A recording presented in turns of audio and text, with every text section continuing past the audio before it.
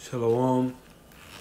First and foremost, I'd like to give all praises, honor, glory, and worship to Yahweh, Bahashim, Yahushai, Bahashim, Chakodash.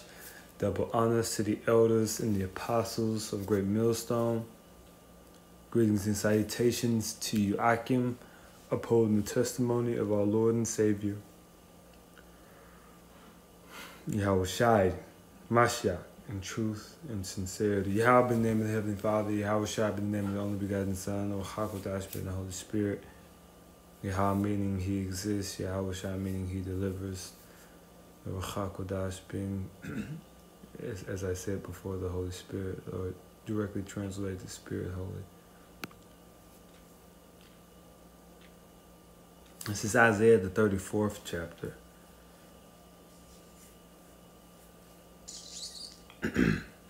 In verse 16, it says, "Seek ye out of the book of Yahweh."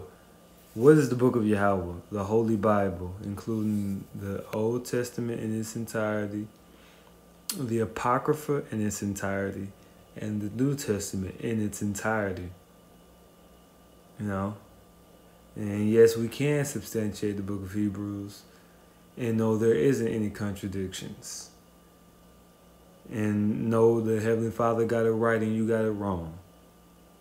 And so, but we're supposed to seek out of the book of Yahweh and consider and keep in mind that Yahweh Shai himself said, he said, behold, remember, all right, he said, seek ye, but Yahweh Shai said, behold. And so if you seek ye, you will behold that he comes in the volume of the book. It is written of him. It's written of me, he said.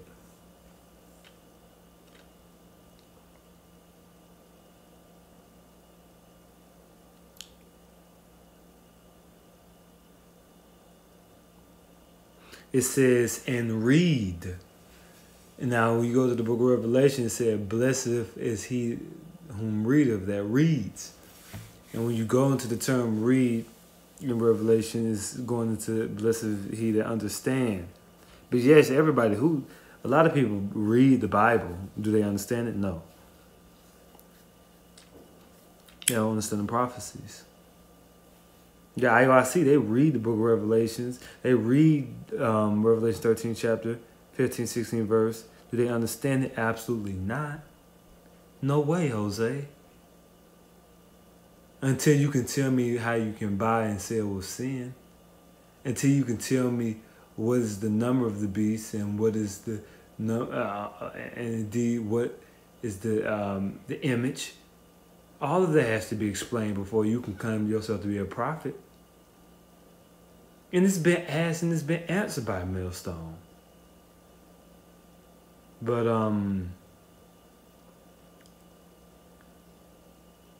it says no one of these shall fail. None of the prophecies are going to fail. It says none shall want her mate. There's no need of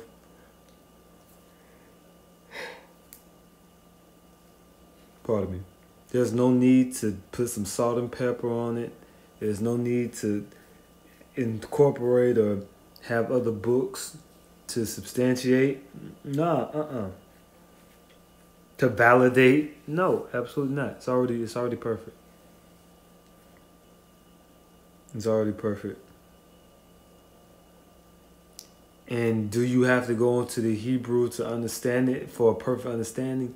Yes. Do you have to go into the Greek to have a more perfect understanding of what the scripture is saying and what is being emphasized? Yes. Can you just read the Bible in English or whatever perspective language that you're coming from, whether it be Spanish or French, and get a complete, full, 100% understanding? No. That's why the scripture said, blessed is he that read.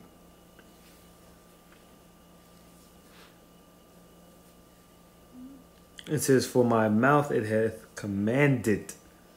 So the mouth of the Lord has commanded these words. Not man, not somebody, some random individual. No, the mouth of the Lord. Of Yahweh B'Shem El Shai. it had commanded. It says, in his spirit it had gathered them. In whose spirit? Well, the spirit of Yahushua.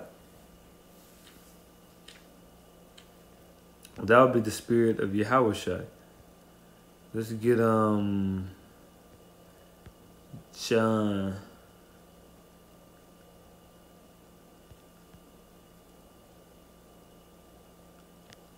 What was that I just wanted? I know I wanted John. It was just something else that came to my mind. Anyway, let me just go to John. Yep. Alright, but let's go to John. Alright, and let's go to the 6th verse. This is all kind of off my head, but I have the precept situated for edification. Anyway, this is John chapter 6, verse 63. It is the spirit that quickeneth. And we just read about the spirit in the previous verse. But the scripture says it is, and this is Yahushua. It says it is the spirit that quickeneth. Now the term quickeneth meaning to revive, or revitalize, or refurbish. Quickeneth in the Greek is zopoeo.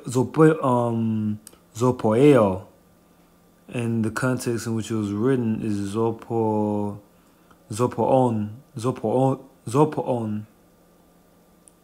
derived from zopoeo. What the heck just happened?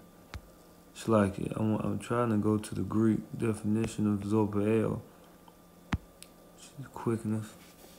To produce alive, beget, to bear, live, young, to cause to live, make alive, give life. See? Zopoeo. Because the term Zoe means life in the Greek. Individuals remember that show Zoe 101.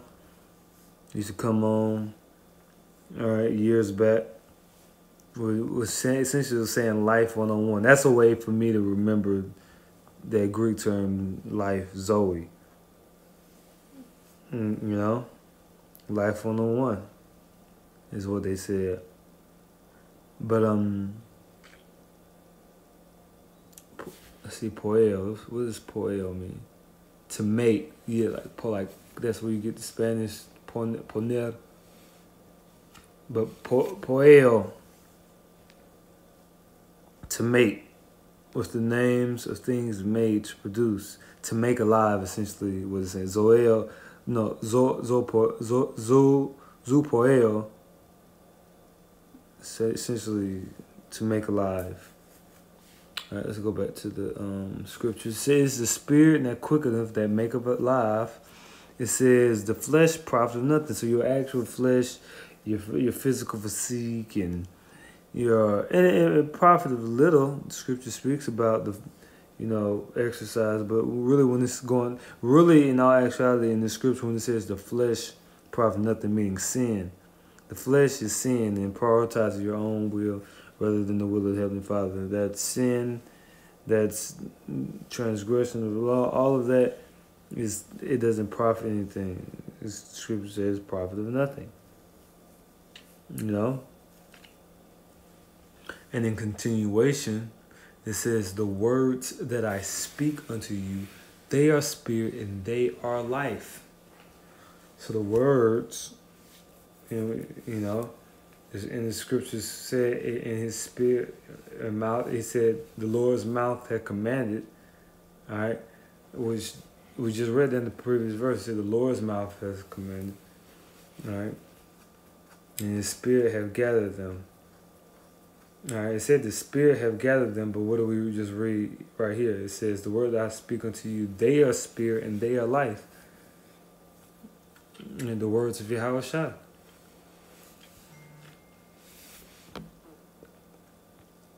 And we're going to wrap it up with Zephaniah.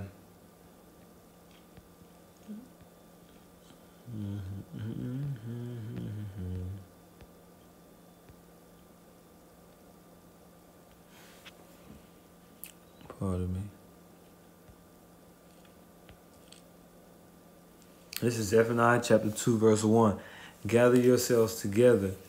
Yeah, gather together O nation not desire. But okay, how are we gonna gather together though? We have to gather together by the word. The spirit of Yah by Shemal Shai, by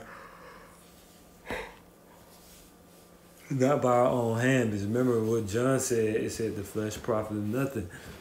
So we can't gather together with infidels. We can't gather together with people who don't believe or hate us or our God, are hypocrites.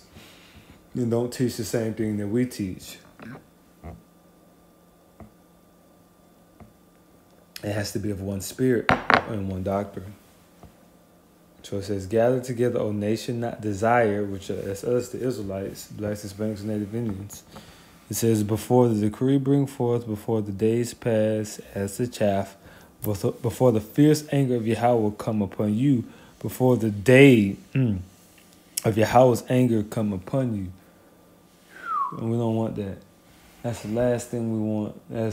Oh my goodness, I can't explain how bad that is. The fierce anger of the Heavenly Father coming upon you, that's literally the worst nightmare that anybody ever had.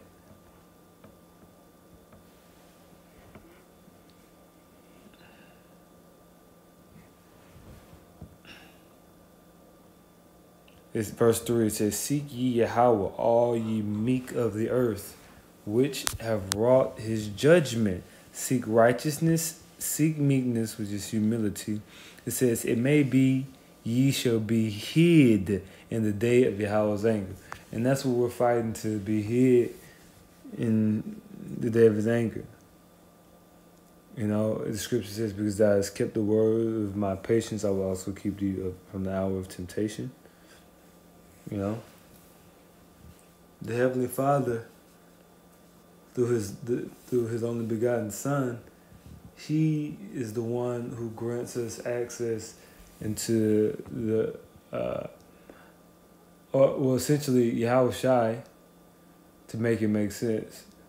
Yahweh Shai is who's the one who grants us the access to have mercy and find mercy and have life.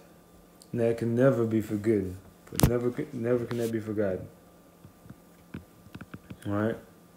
And so we have to cherish it, and we have to take advantage of what we have. So with that, I'm going to give all praises, honor, glory, and worship to Yahweh, Bahashem, Yahweh Shai, Bahashem Kakodash.